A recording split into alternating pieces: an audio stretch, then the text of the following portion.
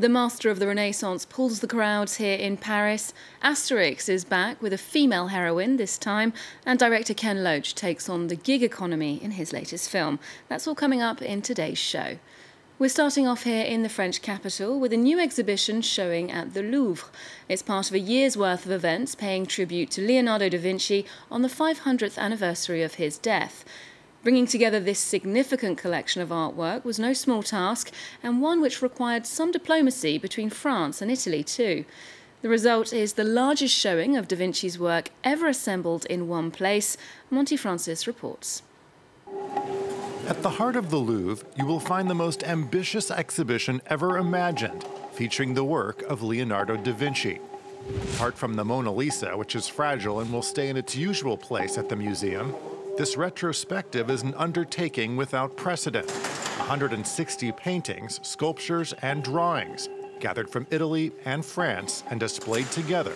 Coming from the Vatican is Portrait of a Musician, also St. Jerome in the Wilderness, a tour de force. I'm used to being under pressure in this job, but it's true that for this Da Vinci exhibition, you have to have some very strong shoulders to carry the weight. For Vincent Delouvin, this exhibition is like running a marathon. 10 years of work, including 5 years of negotiations to include works that rarely travel.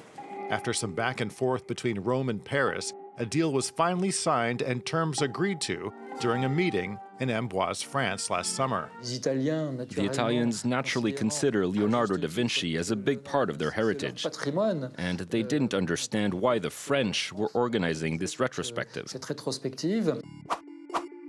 In a spectacular turn of events, some days ago, a court in Venice blocked the departure of the famous drawing known as the Vitruvian Man. There's always a risk when you're moving a work of art. Moreover, we want to prevent losing a symbol of a national identity. But the Vitruvian Man, the second most recognized work of Da Vinci after the Mona Lisa, will appear at the Louvre after all. The ink drawing, said to represent the ideal proportions of the male human body, is very fragile and will only appear for half of the exhibition before returning to Italy. On the day of the opening, there was still uncertainty about the work known as Salvator Mundi. The painting sold at auction for more than $450 million, making it the most expensive piece of artwork in the world. The Louvre is still asking for Salvator Mundi, and we're waiting for a response from the owner. The owner is said to be Mohammed bin Salman, the Crown Prince of Saudi Arabia. Reports suggest the painting is aboard his yacht in the Arabian Gulf. The last time it was seen publicly was when it was sold in New York in 2017. To a beloved comic character now, the new Asterix album has just been released worldwide. Asterix and the Chieftain's Daughter is the saga's 38th instalment, and it's the first time in its 60-year history that the story features a female protagonist. That honour goes to a young lady named Adrenaline. Clément Bonneroux has more. Meet Adrenaline, the teenage daughter of the Gallic chieftain Vercingetorix. She's fierce, strong-minded, and she's about to turn the world of Asterix upside down. For the first time in the saga's 60-year history, a female character takes centre stage in the 38th comic book adventure of the world's most famous indomitable Gaul. In previous books, there were hardly any female characters, and that's because most of the readers were men or boys, not women. Asterix and the Chieftain's Daughter is the fourth book by writer Jean-Yves Ferry and illustrator Didier Conrad. They took over from original creators Albert Uderzo and René Goscinny, whose daughter Anne has been supervising their work. I think that Adrenaline is definitely in tune with the times, but she also fits with the spirit of the saga. She's a character that my father could have invented. The Asterix comic books, created in 1959, have sold more than 370 million copies worldwide. As well as being translated into more than 100 languages, the books have inspired a dozen movies and cartoon series. Next to a film that casts an unforgiving eye on modern Britain and the struggles that many people face in these cash-strapped times. Sorry We Missed You is director Ken Loach's take on the so-called gig economy. Known for his hard-hitting social dramas, the veteran filmmaker sat down with France 24's Eve Jackson at the Cannes Film Festival earlier this year, where his film was in competition.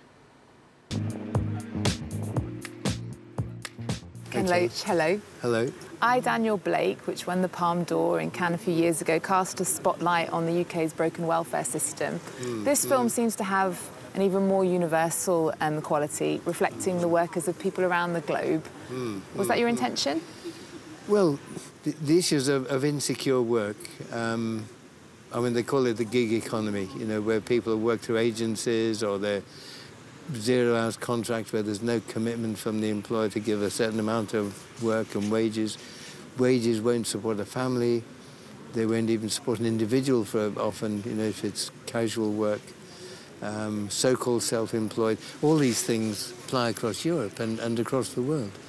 So, you know, if you tell a story about the consequences of insecure work and insecure income on a family that's already in debt, it should, if it's okay, it should have a resonance, really, around many countries. It's all right, Ricky. It's nothing to worry about. Hitting your figures and getting good feedback, everything's going all right. Just, did you have somebody in the van with you on Saturday gone? Oh, yeah, it's my daughter, Liza Jane, why? Sorry, mate, we can't have that. Well, it's my van, my insurance, my daughter. I thought it was my business. We tend to think of technology as fostering progress, but your film calls that into question. Are technological developments leading our societies towards new forms of enslavement, do you think? No, capitalism is doing that. The technology is neutral, knowledge is neutral. It's what use we make of it, it's who owns it, who controls it. When I was a lot younger, we were told we had to be educated for our leisure time, because technology would remove a lot of jobs we didn't need to do. Well, anybody who knows how business works knows that is a fantasy, because technology will be used to cut labour costs, because if one business doesn't do it, the other one will. So they have to compete. They have to use the new technology to cut their costs, and that means greater exploitation and more people out of work. Do you think society today is making families fall apart? Well, the pressures from this kind of work are very strong and very destructive. So yes, it causes division. Have you been in school today? Seb. How many days off have you had in the last month? Do you know me and your mum are going to get dragged in? They sent a letter about it last month, said we're going to get a fine, love. I know, but love. I don't know what's got into you, I really don't. You're a smart kid just like Liza. You used to be in all the top sets. What is going on? Just give yourself some choices, mate. Do you think by focusing on the Brexit debate, has Britain lost sight of ordinary people's lives? Oh, so much complexity wrapped up in that. The Brexit debate was a phony debate. It was two choices between two versions of the right wing. Those who wanted to stay in Europe, thought they could exploit people very sufficiently by accepting a few minor restrictions to support workers' rights or to protect the environment.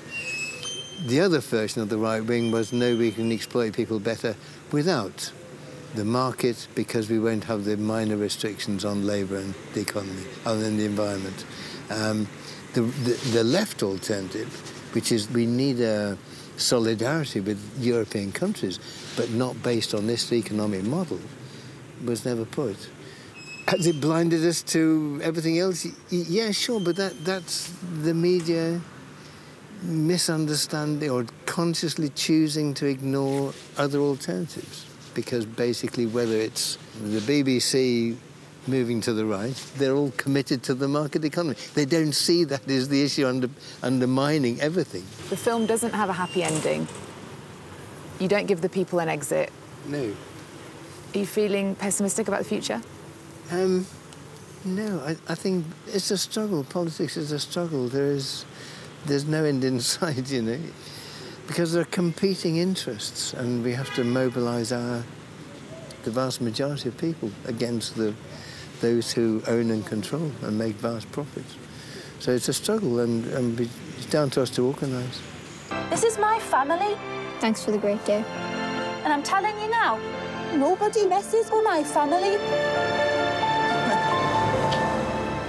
Master of your own destiny, Ricky. You up for that? Yeah.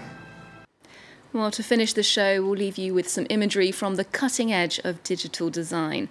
The Immersive Art Festival has invited 11 different studios to submit short audiovisual, motion graphic design pieces which plunge viewers into an all-encompassing universe. Somewhere between digital sculpture and projection mapping, the work's on show at the Atelier des Lumières space here in Paris. And here's a taste of what that looks like. Do remember to check out our website, and you can also keep up with us on social media too. There's more news coming up on France 24 just after this.